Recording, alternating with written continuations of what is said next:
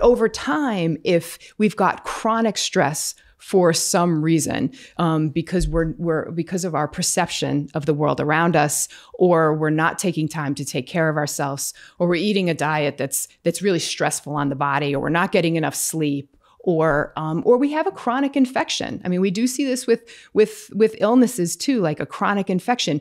Those chronic stressful events over time really can disrupt how all aspects of our hormone system works together. That whole HPA axis works, and it can get dysregulated. And so that's that whole talk of that HPA axis dysregulation. So it's your hypothalamus, which is in your brain, and your pituitary. Yes. So it's all the command and control centers in your brain that then send messages to your adrenal glands, which are on top of your kidneys, and they produce adrenaline, yes, right? Cortisol, norepinephrine and epinephrine, but also DHEA, which is a hormone that gets turned into testosterone and estrogen, and hormones that impact our blood pressure and electrolyte balance. So that it's involved in a lot of things, and it's important to recognize that the pituitary also impacts lots of other hormones in our body, our female hormones, our male hormones, and so our thyroid hormones. It's all really connected, which is interesting as well. So when people are under a lot of chronic stress over time,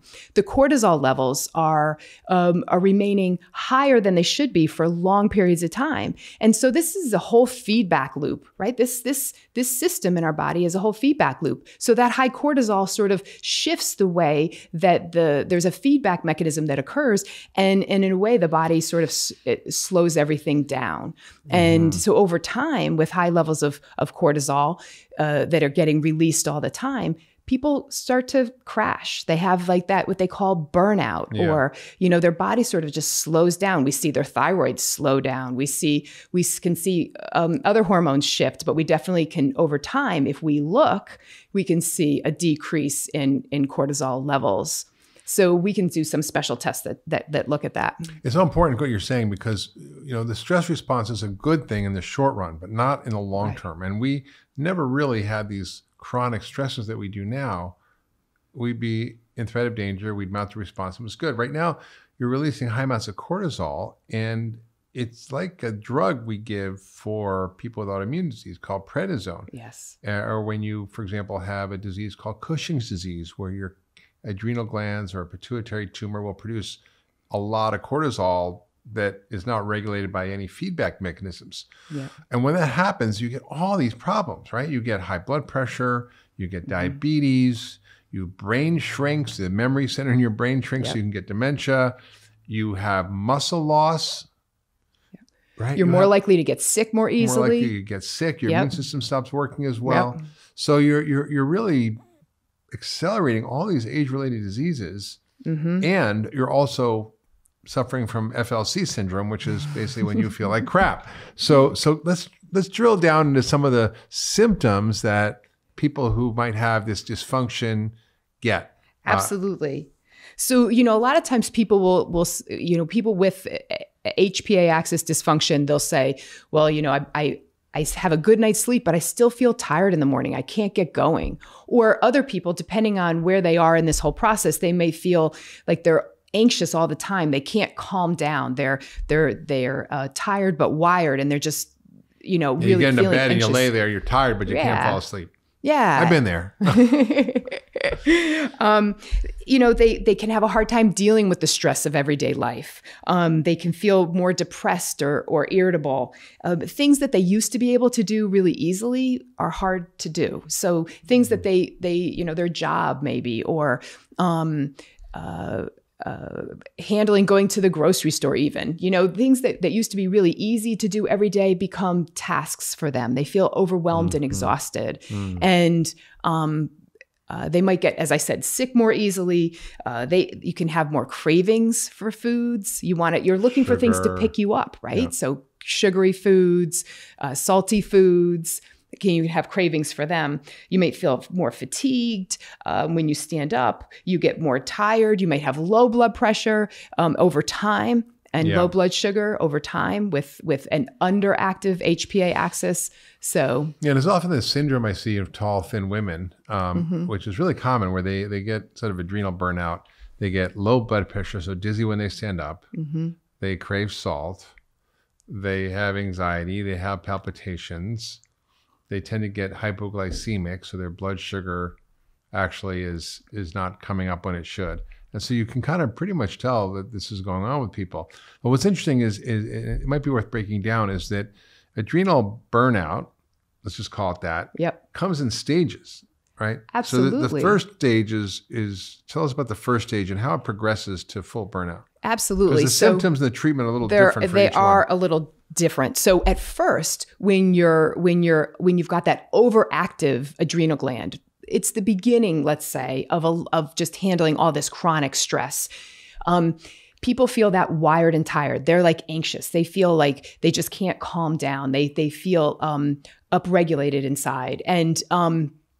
And then over time, what can happen is with having that chronic levels of high cortisol, what can happen over time, as we talked about with that feedback loop, they get this, they get a decreased level of cortisol that occurs. So initially see high levels. Initially when you we see do the high testing. And we'll talk about the testing in a minute. Yeah. And then you see and then over time we see line. low. And when it's flat line, what it feels like is burned out. Yeah. You know, you just feel exhausted. You can't get going in the morning. You're getting sick more frequently. That's when you see a lot of low blood pressure, low blood sugar, salt cravings, but just, literally you feel that burned out, you're exhausted feeling. So one is like chronically high and there's like chronically low. And there's kind of an in between where you get low in the morning and high at night. So you're exhausted in the morning, but you can't fall asleep at night because your whole, it's like flipped. Your circadian rhythm is all screwed. So that's what we do differently than what, conventional doctors often do. So by the way, this isn't even a diagnosis in conventional medicine. No, really, like you were saying, if somebody has really low cortisol or really high cortisol on blood testing, they'll call it, it might be Cushing's or Addison's or a very serious adrenal issue. And we were taught about that in medical school, but we weren't really taught about these situations where if you did a blood level first thing in the morning, it probably would look okay. And you wouldn't really see a lot of abnormalities in the blood testing. But if you look a little deeper and you do saliva testing and you check saliva 4 times in a day, and you can check saliva saliva for cortisol when you first wake up in the morning, they call that the cortisol awakening response. What we should see with that saliva testing is that when you first wake up in the morning, your cortisol increases. It's almost like a stress test for your adrenal glands. The cortisol awakening response is like a stress test for your adrenal glands. Getting up in the morning is a little bit of a stress for the body, right? It needs to get going and wake up. And so what we typically see is the cortisol increase first thing in the morning. Mm-hmm. And that's a good thing. We want to see that. That means that the system's working well. And what we see is the cortisol levels in the beginning of the day are higher. And as the day goes on, they come down. So when you check somebody's saliva tests during the day, we should see it go up when they first wake up in the morning and then start to come down as the day goes on. And that's a very normal pattern. And what we were talking about is over time, if people have a lot of stress and anxiety going on, you might see high levels of cortisol. And then over time, you might see that it start to flip where they're low in the morning, but too high at night. And then if things really go on for a while, you might see a low level of cortisol throughout the whole day.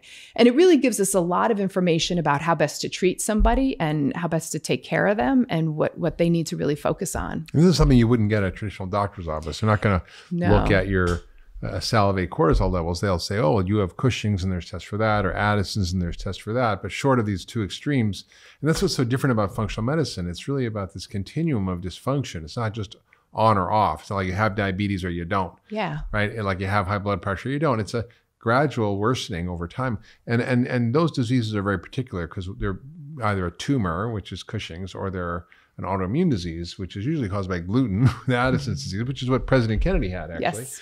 And it certainly, I'm sure, affected him. So when you have these patients come in, you do this history, you find these symptoms, you sort of hear their story. How do you start to approach correcting this? Because I found some things are really easy in functional medicine. Someone has bacterial overgrowth, or they have gut issues, irritable bowel, 1, 2, 3, it's fixed. This takes a little bit of time because of the amount of stress we've put on our adrenals. We have to constantly try to build them back up over Yes. time. And it takes a little bit of time to recover. Yeah. I mean, I think what's fascinating is, and what we realize is the body has this tremendous ability to heal, right? And this is an area where our body can heal. We see it heal all the time. It just sometimes takes a little TLC and some care. And that's where the lifestyle factors really, really make a huge impact. We work with people to really balance their diet and focus on nutrition. And we can delve into each of these more, getting good sleep, resting. Resting's important, right? We need to give our body time to rest. And, we're living in a world where it's hard sometimes to turn it off, and people aren't. And so they're really having issues because of it. So we have to help them rest and recuperate and get in their regular meditation and breath work and take time for themselves and turn off the lights at night and, turn off the computer and the cell phone. And, diet makes a huge difference. There's so much we can do. Wait, before you get into diet, let's go back to what you just said, because the light thing, the computers, the screen, it's not just that they're distracting. There's a biology around your adrenals that has to do with something called your circadian rhythm. Mm-hmm. And it requires certain types of stimuli at certain times of the day and different kinds of stimuli at the other times of the day. So in the morning, the way to get going with your circadian rhythm and your adrenal glands to properly function is to have sunlight for 20 minutes in the morning, which how many of us actually do that? Yeah. And get outside?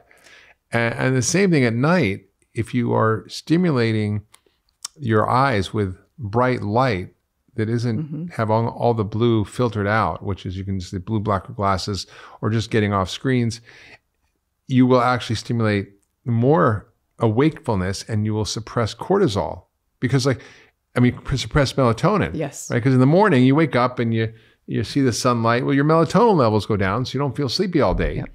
But if you're having light at night, it actually keeps the melatonin down, so you can't fall asleep. Yeah, I mean, so circadian rhythm is critical, and we're gonna touch on it with one of the cases I have because we'll get into it in a minute. But she was working more in the evening shift, and I think it really is hard for a lot of people depending on the shifts that they have to work. But you mentioned that, getting up in the morning, getting outside, getting that sunshine helps for so many reasons. It helps our mood. It helps us fall asleep more at night. And it helps us, our body likes to have regularity and rhythm. And I think that's one thing we really work on with people when they're really struggling with this is getting them in some pattern and rhythm of getting a good sleep cycle, getting a good eating cycle, not grabbing and going, not skipping meals. I mean, there's a lot to be said for fasting. You've done a lot of podcasts on this, and there can be really a lot of great things with fasting. But sometimes when people are when their HPA axis is really underactive and it's not working very well, and if they've got the signs of burnout or adrenal dysfunction, right? Fasting sometimes for too long can be more stress on their body. Yeah. Or some extreme diets can be more stress on their body, and they might not be at a point where they can do it. They can feel good with it, right? They can't get all the benefit from it. So they can still fast for 12 hours, but we might not be fasting them for 16 hours or 18 hours during that time. Well, it's really important what you bring up about food, because there are certain foods that actually cause stress in the body, independent of your thoughts. And there are certain foods that reduce stress in the body, independent of what you're thinking, right? Yes. So it's actually, food can be a stressor or a relaxer depending on what you're eating. Can you talk about the foods that tend to cause more cortisol, adrenaline, and stress in the body, and then some of the foods that we would be thinking about that might help reduce that? That's such a great point. If we eat a donut and with coffee and sugar, I'm going to an extreme here, for breakfast. That's not that extreme. It's probably the breakfast of most Americans. Dunkin' Donuts or coffee. That is really stressful on the body, right? Why? Or because it causes this spike in our blood sugar, because it gets digested and absorbed really quickly. Our blood sugar goes up quickly, and the body goes, "Oh no!" Right? It gets stressful. For the body produces a bunch of insulin to help lower it. And then what happens is the blood sugar drops afterwards. And so those ups and downs in blood sugar like that are really stressful for the body. And when the if your blood sugar is dropping, it's a life-threatening emergency. You got to go get food. Right. So those, if you're eating a lot of foods that cause your blood sugar to go up and then drop with, those easily to digest and absorb, you have a can of soda. I mean, those things really are stressful for the body. They create this stress. They create the cortisol response. It's one of the reasons we get a lot of weight gain around the belly when we eat those kind of foods, because they are stressful for the body. And so instead, we want to be really balancing our blood sugar. And before you get into how to fix it, I just want to point out this study that was just so mind-blowing when I read it years ago by a friend of ours, Dr. David Lidwig from Harvard. And he took kids that were overweight and fed them 3 different breakfasts, right? Yep. Oatmeal, steel-cut oats, and an omelet. Same calories, okay? Same calories, but different carbohydrate, protein, different fat. What he found was that the kids who had the regular oatmeal, like the quickly absorbed oatmeal, we think oatmeal is healthy, right? It's not like they're having a donut. Right. Their insulin went up, obviously their blood sugar went up, but their cortisol went up. Their adrenaline went up. Yep. So the body perceived it as a stress. Yes. Whereas the kids who ate the omelet didn't happen. Yes. And then the kids who ate the oatmeal were hungrier, wanted more food. So we know that starch and sugar create a biological stress response in the body. And that's bad. In addition to the fact that the sugar causes a problem, your brain chemistry and your neurotransmitters are talking to your fat cells. And they're telling them when they're under stress to store more fat. So literally stress makes you gain weight independent of what you're eating.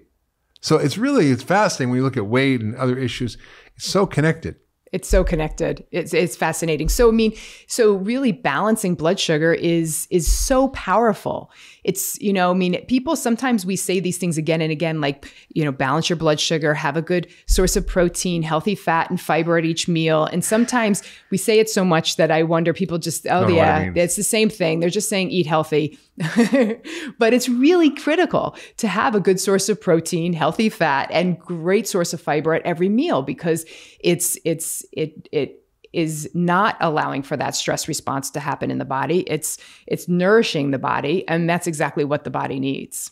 So yeah, and so I think using food and having the right quality fats, low glycemic diet, lots of fiber, phytochemicals. These are all messenger molecules that help reduce the stress in the body. Yes. So, so we always start with food first, and this is a great place to start in this area, really working to balance the blood sugar, preventing those spikes in blood sugar, preventing that stress. Yeah. We often work to pull people off of caffeine for a period of time. If they're in that state where they're really anxious, they don't need the caffeine. If they're in that state where they're burnt out and exhausted, they might feel like they need the caffeine, but that's actually, a little bit of a stress for their body. And so when the adrenal glands or the whole HPA axis isn't able to handle that stress at this point in time, you don't want to add to it. So we often will pull people away from caffeine or really lower their levels or keep it to a little bit of green tea and just not excessive amounts. How about alcohol? Is that going to relax you? Or is it going to cause a problem?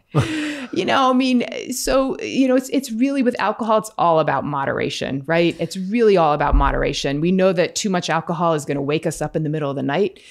We know that when it wears off, alcohol is a depressant. When it wears off, we get that rebound stimulating effect.